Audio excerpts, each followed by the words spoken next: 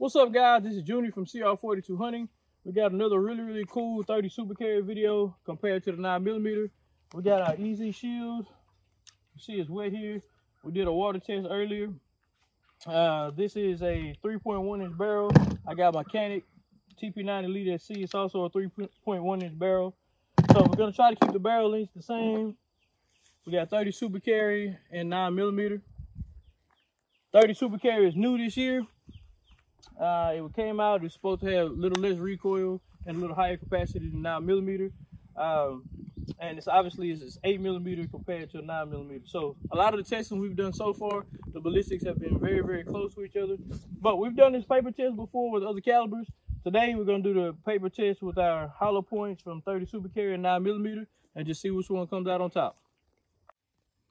Okay, first shot with the 9mm. Let's get a baseline.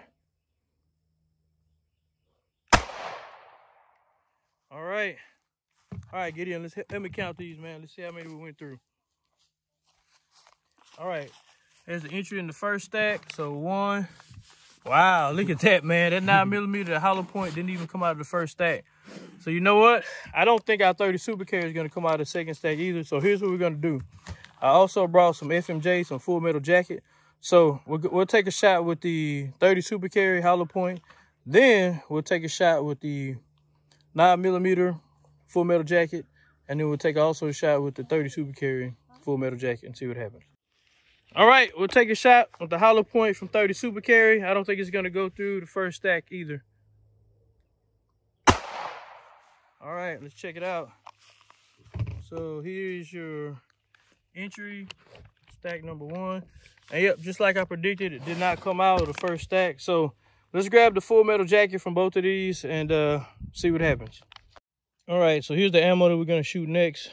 This is 9mm 115 grain full metal jacket from Federal. And this is 100 grain 30 super carry full metal jacket from Federal. So I'm gonna take a shot with both of these and see if we get a little bit more penetration.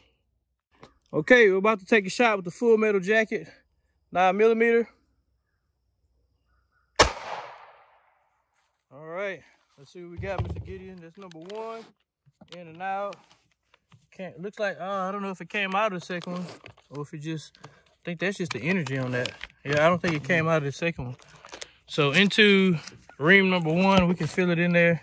We may yank that out just to see what it looks like, but it only went through 1, had a little damage left, and it damaged obviously your second ream. So we'll line up and take a shot with the 30 super carry and see if we get anything different. And now we'll take a shot with the 100 grain 30 super carry full metal jacket.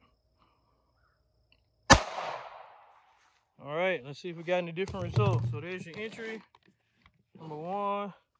And same thing, just dented number 2. So again, guys, another test with the 30 super carry and the 9mm.